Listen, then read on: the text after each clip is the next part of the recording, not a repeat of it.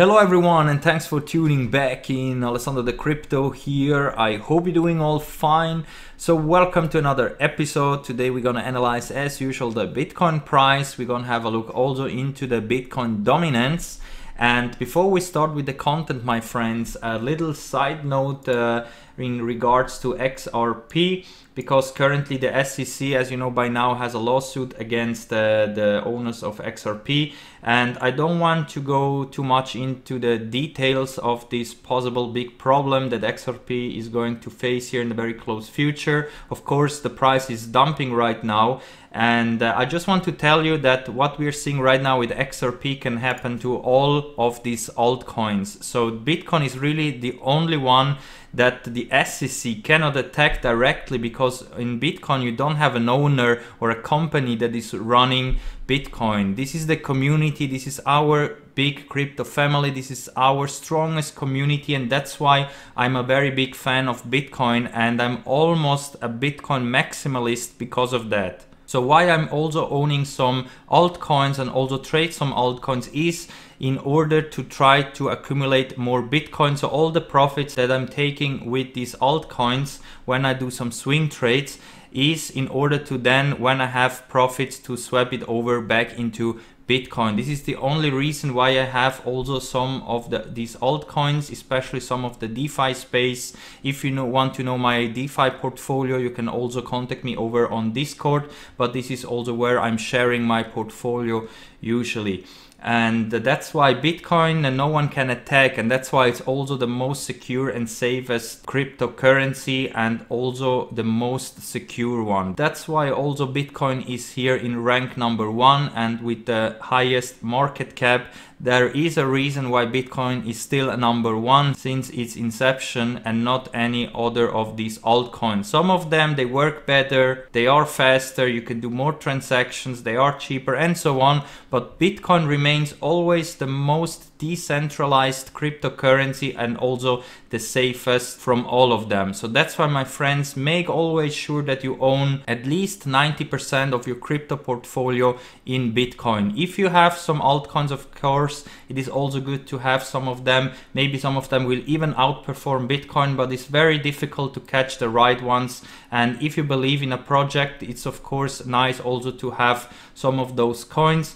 But all in all, make always sure that you have enough Bitcoin, because this is the safest and most guaranteed way to have profits in the future. Alright, my friends, and now let's start with the content. Now let's take away this XRP FUD that is going on right now. Let's focus here on the Bitcoin price, because currently here in the 4-hour time frame, as it is by now, it looks like that maybe we could form here a head and shoulders pattern. We have here the left shoulder, the head, and here this potential right shoulder. Only if we would take out this high that we had here at around $24,200, this pattern would be denied. So far it looks like that this could play out, especially if we're getting again rejected here at this $24,000 area. So the pump that we're seeing right now looks like that it's almost over, and here we could get rejected. But let's see what will happen in the next couple of hours. I think Bitcoin most likely is gonna start to trade sideways, especially now during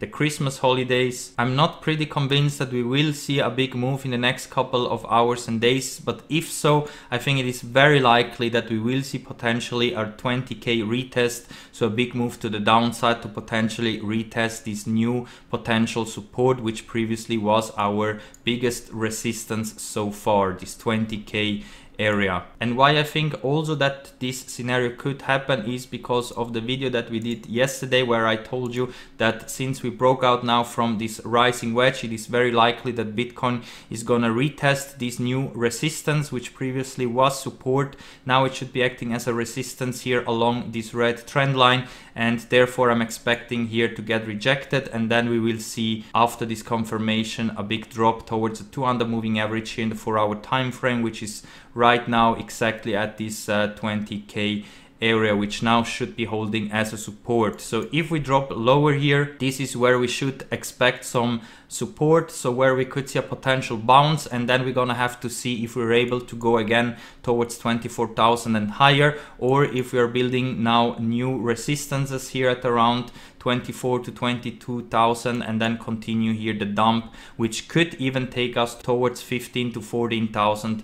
So the 4-hour time frame is still looking like that we're gonna see here price action to the sideways here. Maybe we could even fall lower towards 20k in the very close future. So far we're getting rejected from this new resistance, so watch out here. If we're gonna go higher than 24,200, I think we could go towards 30k, but if not, if here we're not able to go above $24,200 and also close at least a 4-hour candle above, then be prepared to see this possible correction at least towards 20k in the very close future. And here also in the Bollinger Bands, you can see that we are moving sideways here, just up and down here through this channel. We have currently all the indicators shifted to the downside. Stochastic is now trading sideways here in neutral condition. Let's see if we're able to close this 4-hour candle above $23,400. In that case, we could see another $24,200 retest, so the top of the Bollinger Band.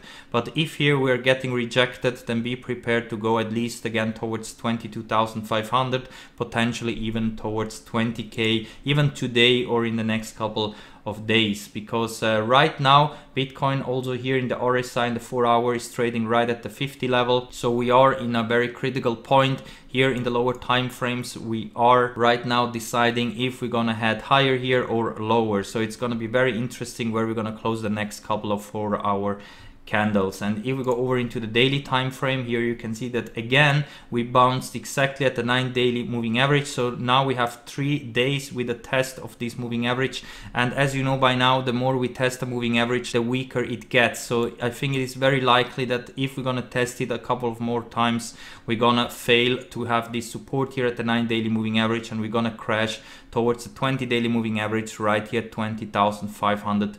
We also have a confirmed sell signal right now here in the daily. Money flow is a little bit coming down, but so far it could also be that we're gonna see another big bounce to the upside, even though we have a sell signal, but currently we don't have here too much money flow exiting the market here. So it is still possible that we're gonna see a big bounce to the upside here. But of course, we have now a sell signal. RSI is still very overbought. So here we could maybe cool off towards the 50 level, and therefore we're gonna see potentially this 20 daily moving average retest here. So this 20k incoming very soon. And also if you have a look into the Bollinger Bands in the daily, you can see that currently we're still trading right at the top here. So even if we would come down here to the middle line here of the 20 daily moving average at 20,500, we will still remain on our bullish way to the upside.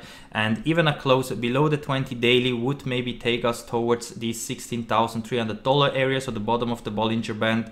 But if we're coming down to these levels, it is very likely that we're gonna start to trade between $15,000 to $14,000, because this is where we have the 20 weekly moving average, which is a very important support during a bull run.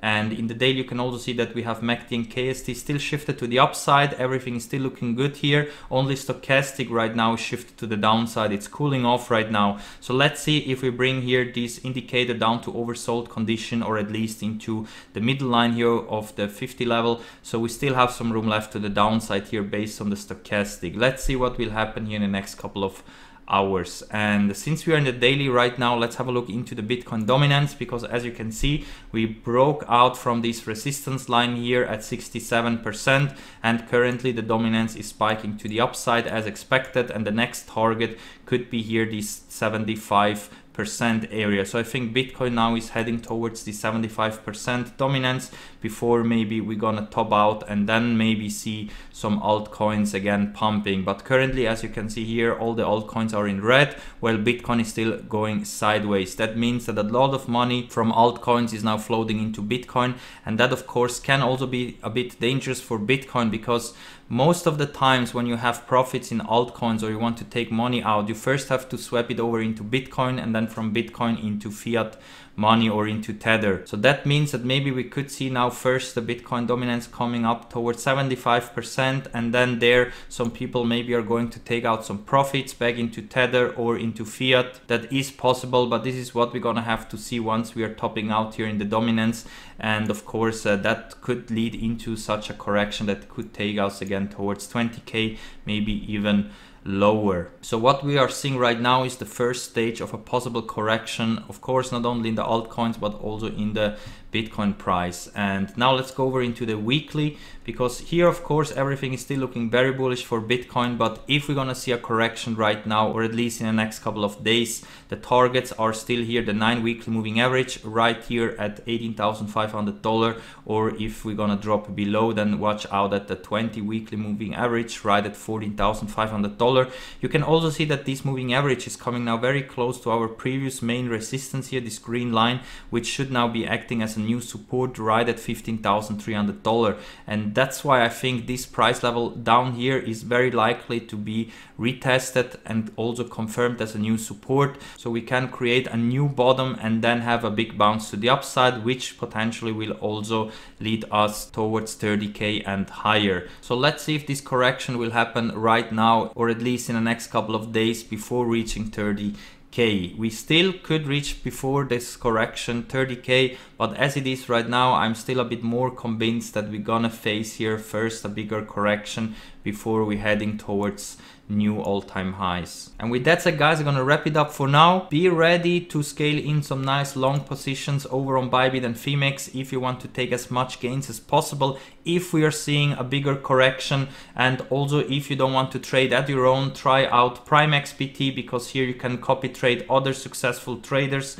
Currently they are all in negative, so usually it is good to join them when they are in negative. So once they're gonna be again so much profitable like this one here, you can do very nice gains. And if you're still in an account over on Bybit, Phemex or Prime XBT, make sure to use my invitation links down below here so you support the channel, and also you will get some extra money, some extra bonus that you can use for trading or also to pay the fees when you're entering a trade. I also would very much appreciate if you can hit that like button here and subscribe to the channel. I do daily TA videos, and also you can follow me over on Twitch and Discord. Down below are the links to my other channels, and in Discord we have a very great crypto family, so make sure to join also our free trading chat. And this is also where you can get access to my buy and sell signal for Bitcoin. This is a live stream that is going on over on Discord. So if you want to get access to it, you can contact me over on Discord. And if you're new in the crypto space, make sure to open up an account over on Binance, Swissborg and Coinbase. With my links, you will get some extra money